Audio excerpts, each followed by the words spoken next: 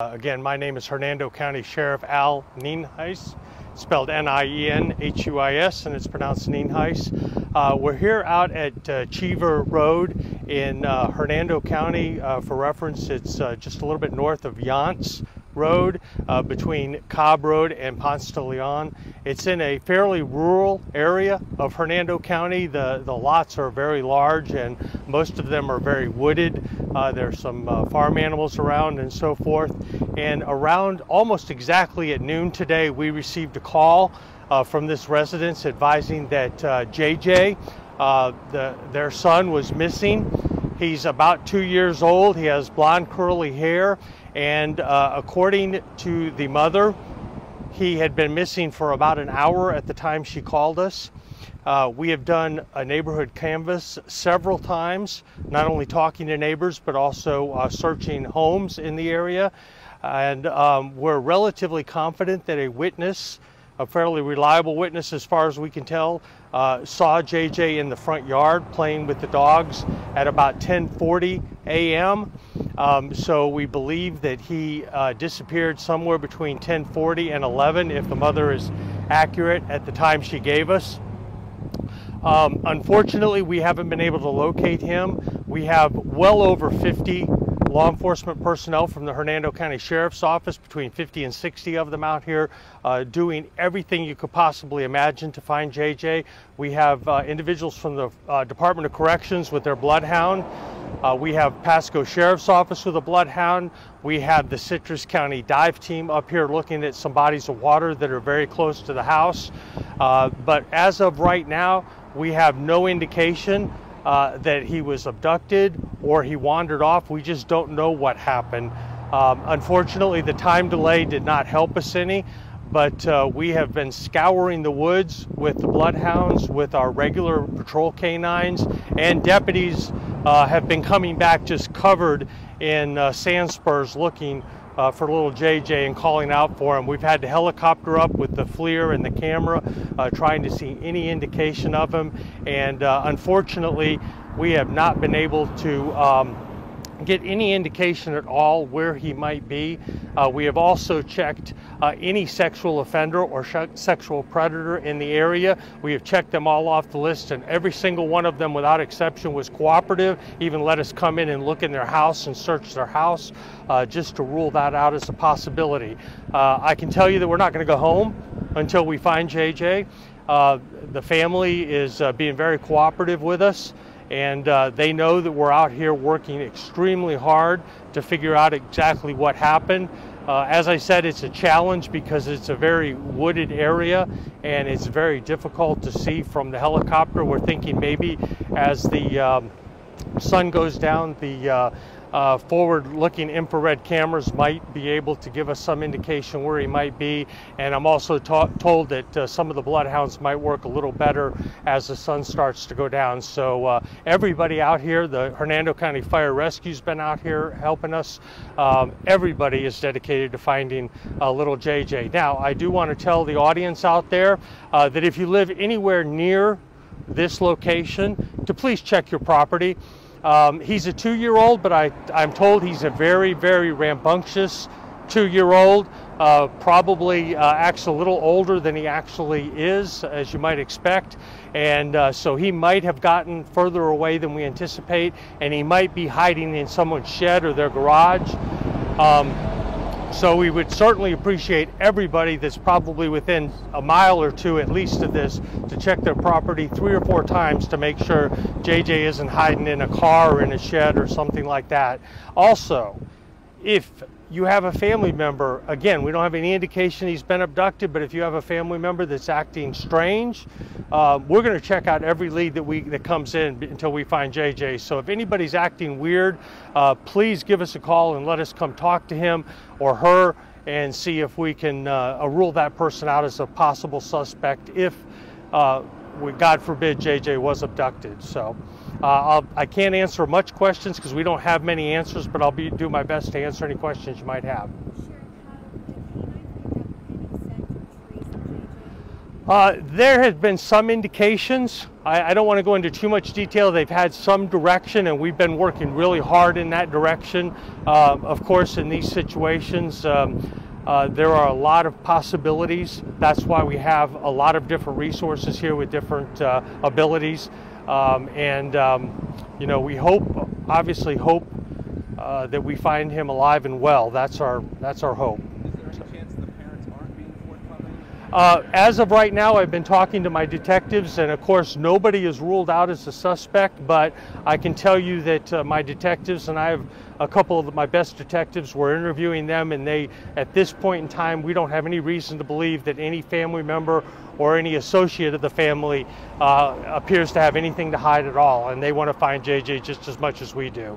Did the witness notice the toddler in the yard at 10:45? Was that his yard? Or that was in his front yard. A neighbor happened to be going by and saw him in the front yard. I think he saw with some of the dogs and didn't think anything of it.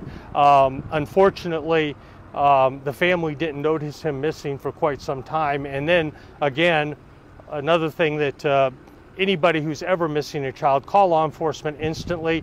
Don't look for the child for an hour before you call us because obviously we'd much rather get here and get canceled on the way or have you find the toddler than have an hour lag time. So, but this individual was pretty adamant that he knows the young boy, hasn't interacted with him, but he's seen him in the yard before, and he didn't think anything of it, but he had the exact time because he went and got gas and had the gas receipt, so he was able to tell us exactly when he saw the kid. So,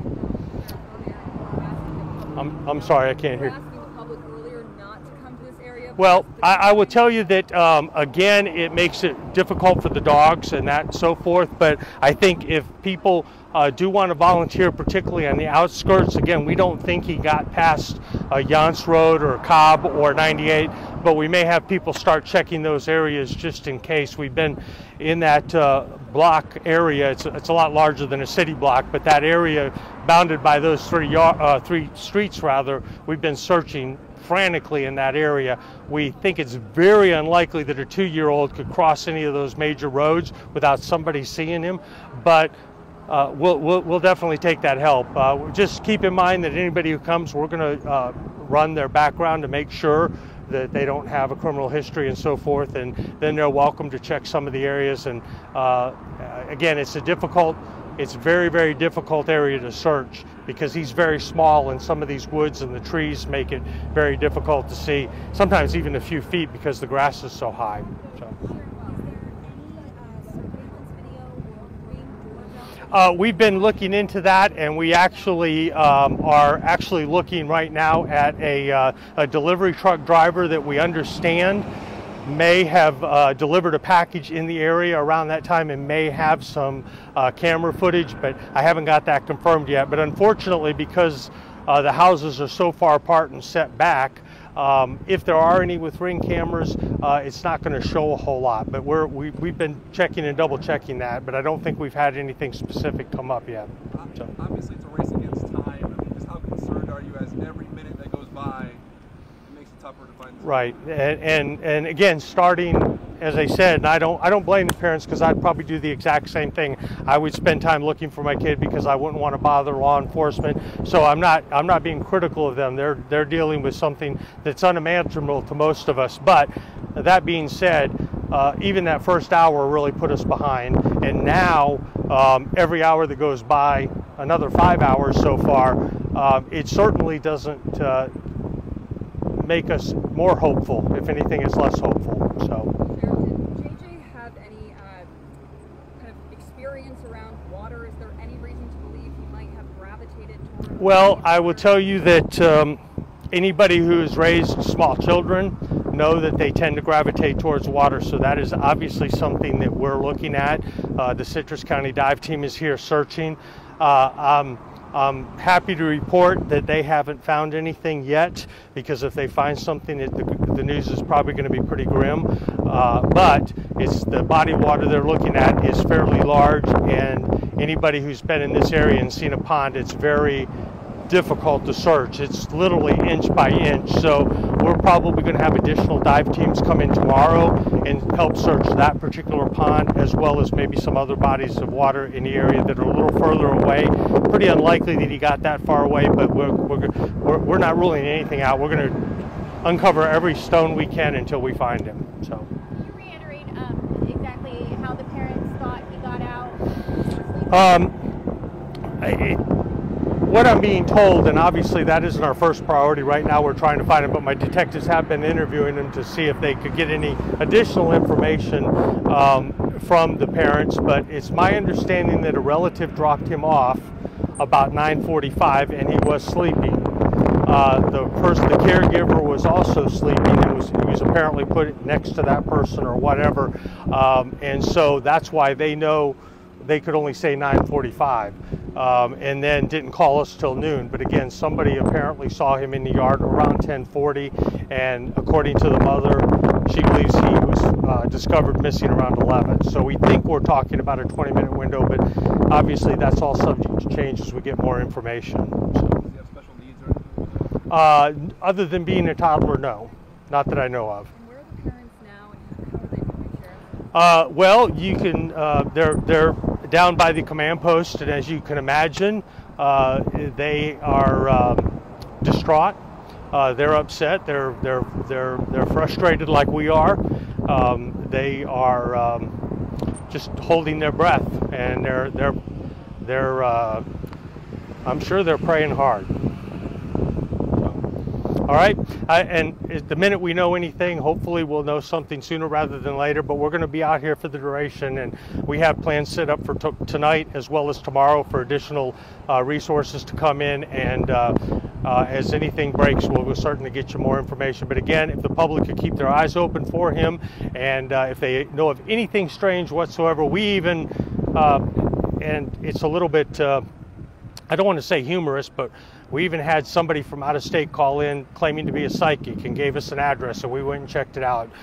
It turned out to be nothing. Fortunately, it was very specific, and it turned out to be nothing. But if we'll follow a lead from a psychic, we will certainly follow a lead from a family member that says, my family member is acting a little strange, and we think that person might be involved. So make sure you give us a call.